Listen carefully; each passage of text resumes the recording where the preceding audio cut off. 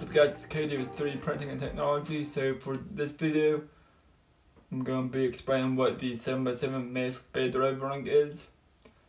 So on April 1st, 2019, Presto released firmware update 3.7.0 for all the printers. And it included as the main feature 7x7 mesh bed drive running. This is an update from the 3x3 mesh bed drive running.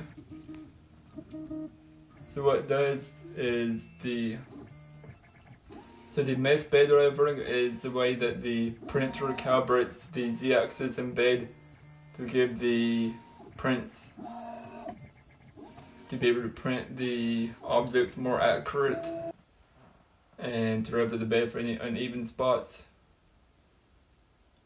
So the 3x3 bed drive running used 9 points, and now the 7x7 uses 49 points to get a more accurate measurement. So after you download the firmware, it'll be 3x3 still by default, but you can go into settings and change it to 7x7 if you want. The 7x7 does take more time to calibrate it, but if you want your prints to be more accurate, or your bed to be rendered more accurate, that's the way to go. Obviously you can still use 3x3 mesh bed drive running and your prints will turn out just fine. And your prints will still be fine. There won't be noticeable changes. But that's pretty much the main feature in this update.